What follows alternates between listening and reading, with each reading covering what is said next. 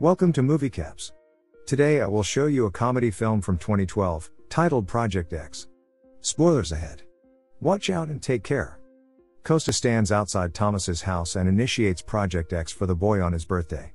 He's sure his parents are not there and just lets himself in with the cameraman, singing that they are going to get laid tonight. Costa tries the cake and talks about how wet his little Costa is going to get tonight. Thomas' mother sneaks up on him. What's going to get wet tonight? He apologizes for his behavior and walks away embarrassed. Costa plays a prank on Thomas and asks him how he feels on his last day as a loser.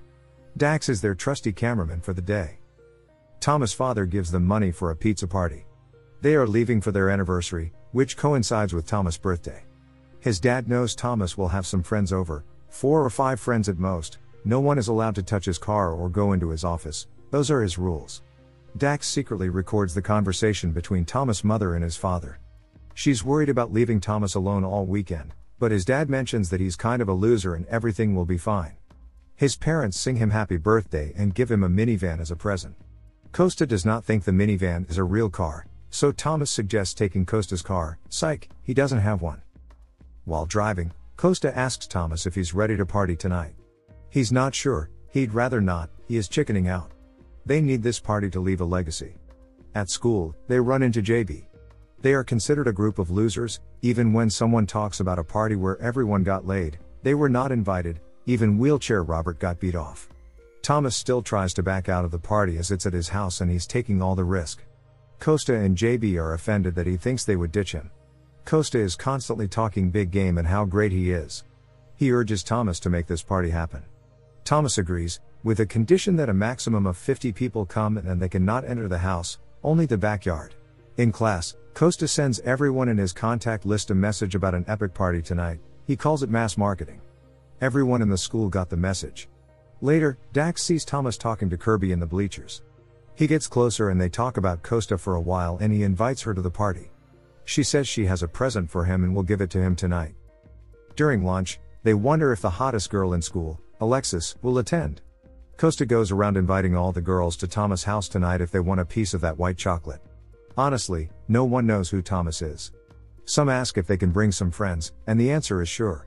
They even edit the school sign inviting people. Thomas takes it upon himself to invite Alexis, she'll be there. They visit the mall, buy the main necessities, and play a few tricks. At the checkout they notice Miles, a well-known party star. They invite him to their party, but he has other plans. Just in case they tell him the name of the street and it turns out that the party he's attending tonight is at Thomas' house.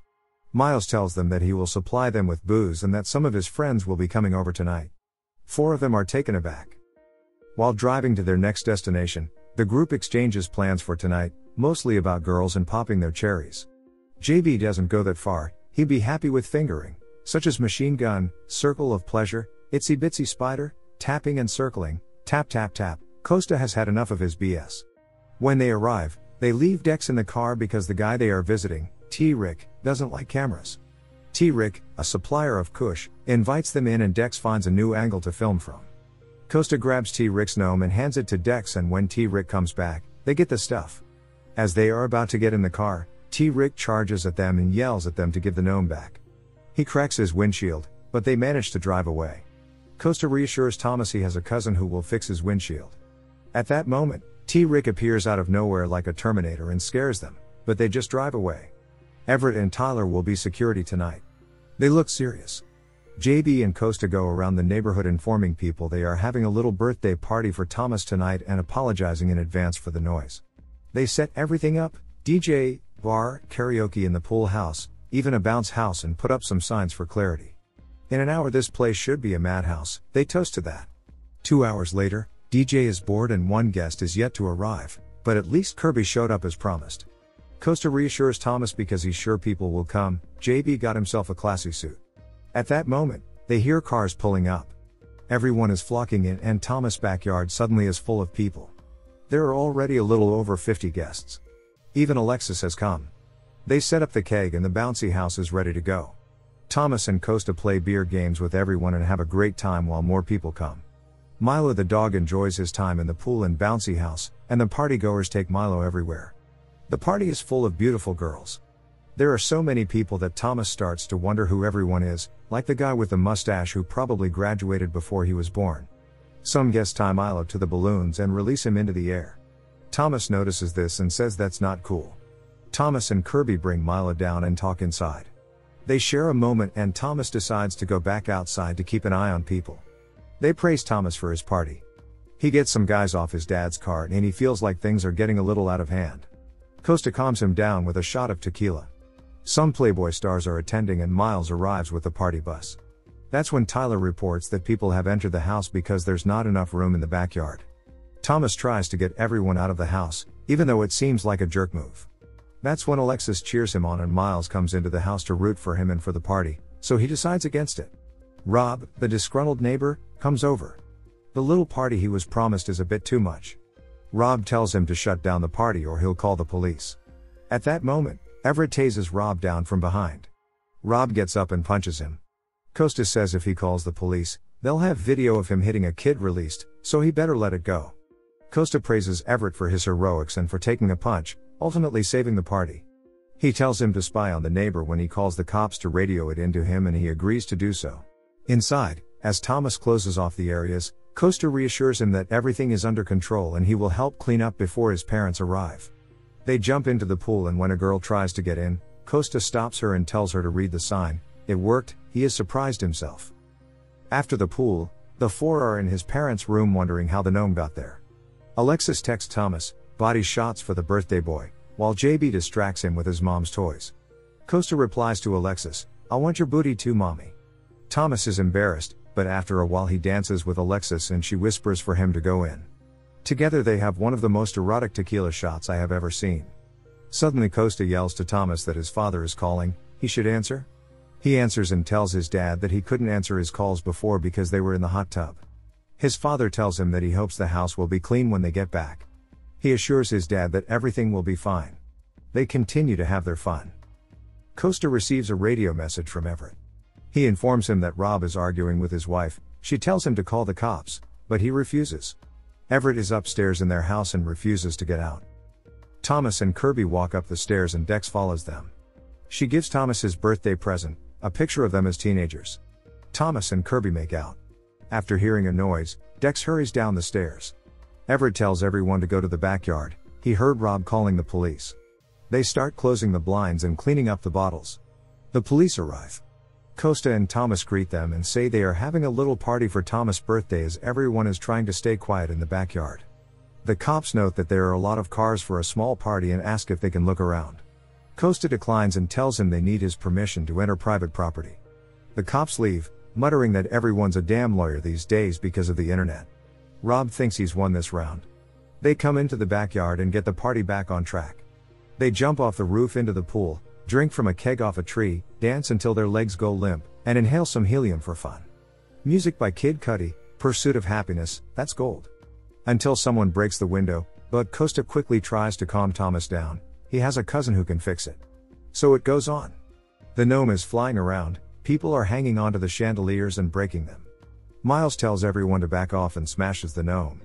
It was full of MDMA pills, people pounce on them and everyone gets a taste. Thomas has noticed that things are beyond a one-day fix. He makes a video apologizing to his parents in advance. Costa and JB find him. The man with the mustache had previously told Thomas that he found out about the party through Craigslist. What a way to advertise. Another twist when JB reveals that the ad was placed not only on Craigslist but also on a radio station. The party is a huge success and Costa assures him that he'll fix the whole house himself if he has to. JB puts on my mind is telling me no, but my body is telling me yeah, and Costa gives him Molly and tells him to relax and have fun. They go outside and everyone sings a birthday song for Thomas. I never know how to act at times like these either. They continue the party. Inside, a little person is acting all smug and tough, so a group of people shove him into an oven. Alexis is out looking for Thomas. Thomas is chatting with Kirby and having a great time with her. She notes that she was expecting a small get-together, but it got a little bigger. Costa comes and yells there's a little man in the oven. They open the oven and the little man starts cracking balls of everyone he sees. They lay outside and Costa admits that he loves them and that he's sorry for being a jerk sometimes. Thomas reveals that he hooked up with Kirby and really likes her. Costa tells him that Kirby has always been around and tonight is about the girls they never had a chance with. They go in, totally hammered, and continue a party that some people have already called the party of the century. People do it for the state, but we are just showing family-friendly scenes here. Alexis calls Thomas upstairs. Everett is there talking to himself. When he hears them approaching, he hides and films it. Alexis and Thomas get it going, but Kirby walks in on them and is shocked. Thomas runs after her, but she will not listen to his excuses. Even with Molly, the feelings hit Thomas hard. The girl he likes caught him with someone else, his house is in ruins, he listens to a message from his father in his father's office that the neighbors called and told him about the party. Thomas goes up to the roof and watches everyone from above. The news helicopter arrives and everyone starts chanting Thomas' name. He gives the news the middle fingers and jumps on the bouncy house. The police arrive and the crowd shouts for the policeman to go home. They retreat and call for reinforcements. Suddenly a party has turned into chaos and the police have decided to let things burn out before moving back in. Dex records himself and says that things have gotten out of hand. People start doing dangerous things, and to make matters worse, someone drives Thomas' dad's car into the pool. It was the little man. This is when Costa admits that things have really gotten out of hand and he has no idea how to fix any of this. Suddenly, T-Rick shows up in costume and with a flamethrower, looking for his gnome. He sets the cars and trees on fire and the police move in, firing rubber bullets. After trying to burn the police, his tank is shot and explodes. Thomas' minivan blows up and sets the house on fire, which is put out by the police helicopters dropping water. The police are using flashbang grenades to disperse the crowd. Rob still manages to yell at Costa and his security guards take care of him. At 6 a.m., the four of them are at the school's bleachers. Milo is fine, and Thomas tells JB and Costa to go home. Before Costa leaves, he tells Thomas it was a damn good night. Dex is also leaving. The news said it was the party of a lifetime. Thomas' father is furious, pointing out the cost of everything. He had so much going for him and threw it all away for one night. He never thought he had it in him, literally. Thomas tells him there were a couple thousand people here. It was great. Sometime later Thomas is driving to school in his minivan. He walks through the school and everyone applauds him for the awesome party and chants his name, everyone except Kirby. He catches up with her and tells her his life is in shambles. He burned down his neighborhood, bankrupted his parents, and he'll be in debt until he dies, but she's the only thing he wants to fix right now, and his next birthday he would only want to spend time with her. They reconcile. The end. Thank you for watching. Subscribe if you'd like to see more videos like this.